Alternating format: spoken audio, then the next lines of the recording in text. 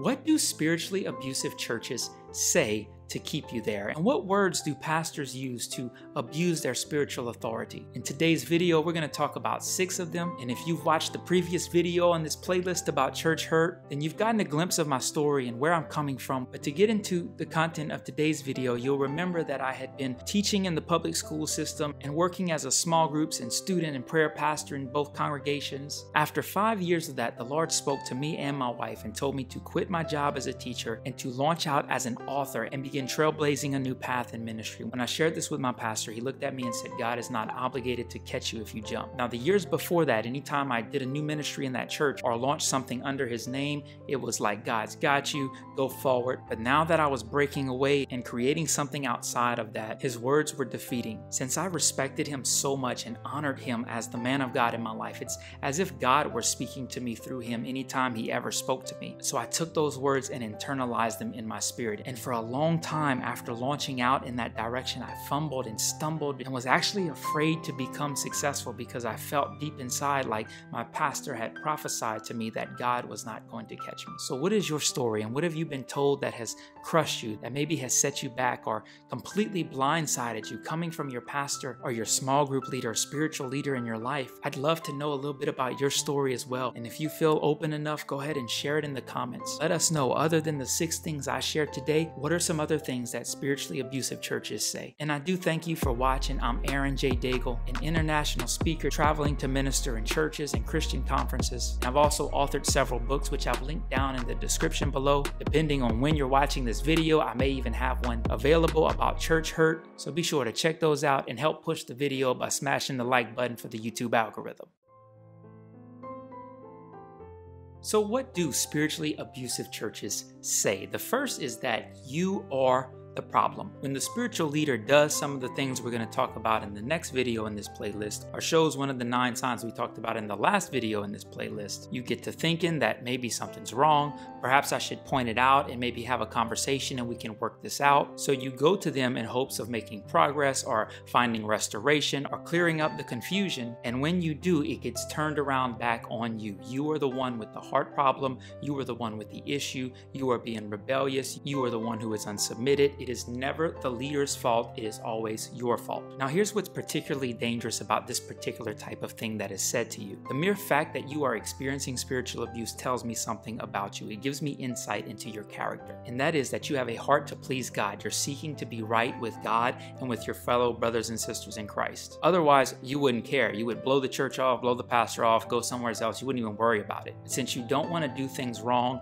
and you're unsure of maybe if you're right or wrong in this whole matter, it shows that you have that godly character, which unfortunately makes you susceptible to spiritual abuse. Now, given that that is who you are, when your spiritual leaders point back to you and say, no, you're the problem, this is why I did not do this, it is your interpretation, you'll often internalize that, go back and sit around thinking that you're crazy. And even though you see the issues and you know that what you know is right, you start questioning yourself, doubting your own observations, and feeling like something is wrong with you. Now, the second thing they say is that you need to be planted where God put you. You need to be planted here. This idea comes from the scripture that says that planted in the house of the Lord, they shall flourish, and that if you leave this church or leave from under their ministry, that you are somehow uprooting yourself and your family, and you can't just go like a flower from garden to garden because you need to establish roots. So God putting you there for a season to accomplish a certain work in your life and for you to have a certain ministry in their lives, but then further progress in his will and his purpose in your life that would then take you someplace else isn't really an option. That is seen as you uprooting yourself and leaving the will of God.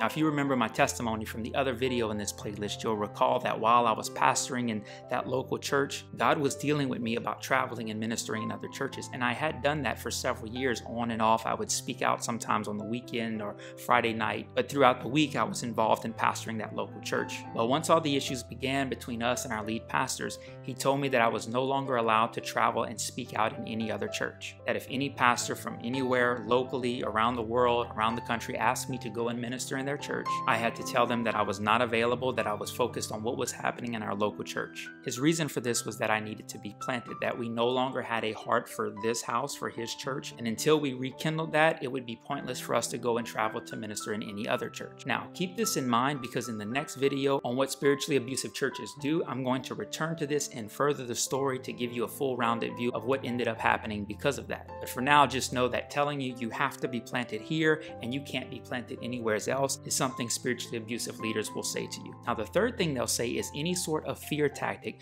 especially surrounding those who have already left. The concept behind this comes from the biblical story of David and Saul. God had anointed both of them to be king, and it wasn't David's timing yet. Saul was abusing David, who had a chance in a cave one time to kill him, but instead of hurting him, cut off a piece of Saul's robe to come out and show him in the daylight, look, I had you and I could have hurt you, but I'm not after you as you suppose. I would never touch the Lord's anointed. So some spiritual leaders carry this concept over into the New Testament, that if you defy or go against or harm your pastor and the church's vision in any way, then you are touching the Lord's anointed. Now, before I explain how this theological concept ties into fear tactics, let's be clear about one thing.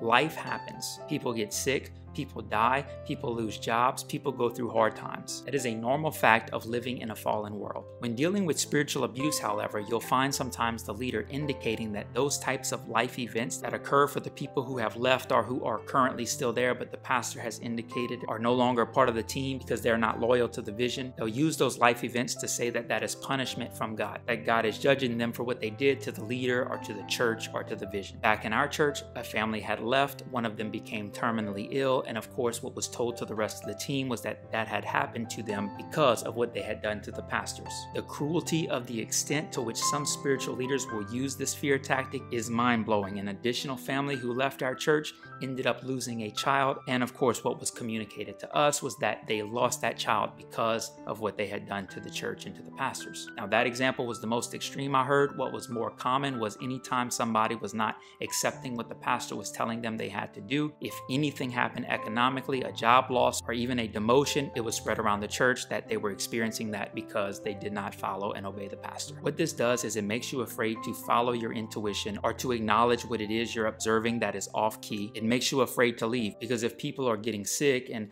losing loved ones and losing jobs and can't pay their bills because they're unsubmitted to the church's plans and goals and to what the pastor's telling them they have to do with their lives, then nobody wants to experience that. And so we stay stuck and we allow that abuse to continue because those fear tactics keep us in our place. Now, before moving on to the next point, I want to say, if that has been said to you or about you, and if you're experiencing some type of struggle after having been abused spiritually and are wondering, is this God punishing me? Let me assure you that that is not how God operates. Even if you were wrong, just assume for argument's sake that you were. You are living in the time of grace, and God doesn't take sides with who's right and who's wrong and bless one and then judge and murder the other person because they somehow did something wrong in an interpersonal relationship. What you're experiencing is simply life, and I free you from the bondage of that fear tactic that was used against you. Now, the fourth thing spiritually abusive churches say is what you say to them. This is the information collector, someone who asks questions and is always wanting to know what's going on and wants you to share your personal business with them. And chances are they'll tell you particular things about their lives that they're okay sharing, but you don't really get the full picture and get to know them as much as they're trying to get to know you. But then in turn, after gathering this information and it then serves their interest, will then turn around and use that information against you, either by cornering you with a fear tactic like we talked about in the previous point, or sharing that information with somebody else to create a rift between the two of you. Another way this is done is to find out vulnerable areas of things you need or things you're seeking in life, and then later on to come back and say, hey, I believe you'll get this particular thing if you do this, that God will bless you with that if you obey this. In other words, it is a tactical maneuvering of using your private, sensitive information against you. Now, the fifth thing abusive spiritual leaders will tell you is that you can't possibly be more spiritual than your pastor. In other words, I know what's best for you more than what you know for yourself, or you're not spiritually mature enough to understand, and even that God won't speak to you without speaking to your pastor first. There are so many references in the Bible of God speaking directly to people, of God talking to them about where they need to go, what they need to do, scriptures discussing how the Holy Spirit will lead us, that you don't need anyone else to teach you, that you shouldn't call any other human being your father. This idea that God works through your pastor and does not communicate directly with you is an Old Testament concept that God spoke to the priest and is therefore unbiblical in the church age, even though it is preached as if it is a legitimate doctrine. The Bible in the New Testament teaches the priesthood of the believer. It says in another scripture that we can come boldly before the throne of grace. You have way too much Bible indicating that God does speak to you, and he won't necessarily tell somebody else about you what he's telling you about you. Now, personally, I would be very cautious about this because we can make mistakes. The Bible says also that our heart is deceitfully wicked. And in my experience as a minister, I have seen many people believe they are definitely hearing from God, and I can assure you they are definitely not. So in my case, I've been doing active ministry for 17 years. That is literally half of my entire breathing lifetime. And still, I have a pastor, and he has permission to speak into my life, and he does. And there are things he has told me that I have checked myself on and said, yes, he is correct, and I have changed ways. There have been other things, however, that he has told me that I've gone back to prayer and looked at in the Word in the context of our lives and said, nah, that's not going to work. I'm not doing that. Why? Because he, like me, is also prone to error. He's not abusive, so I trust his judgment and weigh his words heavily and take it to prayer. But where we get into trouble is where we are 100-0, all or nothing. We do everything our pastor tells us, no matter what, and we never question it, and we follow blindly, which can lead to spiritual abuse, or we absolutely have nobody who can tell us anything about ourselves. We know best, and nobody can ever hold us accountable. There needs to be a balance where we have somebody speaking into our lives, but we are still thinking for ourselves, weighing their considerations alongside of the scriptures and what God is telling us in prayer. But if your leader is telling you that you're not hearing from God, and he is,